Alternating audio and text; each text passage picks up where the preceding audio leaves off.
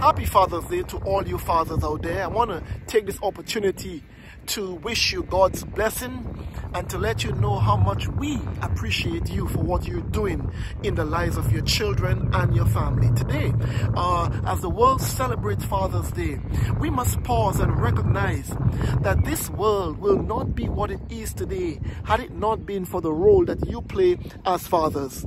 Today, as we pause, I want to reflect on the important role that fathers play in our lives, in the lives of children, in the lives of your families, in the life of our communities, in the lives of our church. You know, folks, fathers are the very first men in the lives of their children. You teach your children how to love, how to care. You teach them how to be good role models, self-sacrificing. You teach your children commitment. You instill values in them. Yes, fathers, today, you are the first protector your children ever will meet. You correct them. You instruct them. You are the first hero in their lives. Folks, this world is still filled with many positive examples of good fathers. Fathers who work day and night to sacrifice for their families, to provide for their every need. Today I want to salute all our hard-working, God-fearing fathers. Fathers who love unconditionally. Fathers who will do anything possible for the health and well-being of their children. As a young man, although I did not grow up with my father, God surrounded me with some good examples of positive role models in my life. I am who I am today because of the men in my life, the fathers in my life, who took me in as their sons and taught me values, taught me principles for life that has made me into the young man, the man I am in today.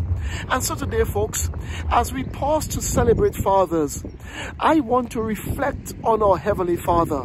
The Bible said in Psalm 103 verse 13, as a father pitieth his children, so our Heavenly Father pitieth those who fear him. I want to thank God that even when our earthly fathers fall short of being good role models, we have a Heavenly Father who takes up for their deficiencies. I want to thank God today for being a father who we can depend upon, a father who is a father to the fatherless, a father who protects and provides, a father who loves, a father who we can depend upon. Indeed, our Father in heaven teaches us how we ought to be fathers.